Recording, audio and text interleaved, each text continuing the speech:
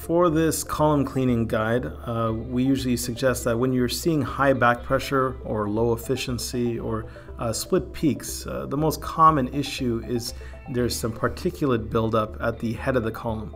Easiest way to remove this is to reverse the flow on your column. You can do this by taking out the column and seeing how the flow direction is currently, and we will go in the opposite direction at half the traditional flow rate that you're running right now on that column.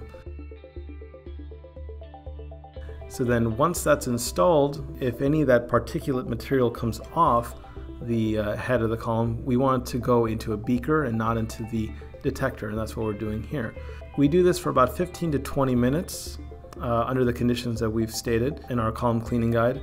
Once that's done, we can now go in the correct flow path,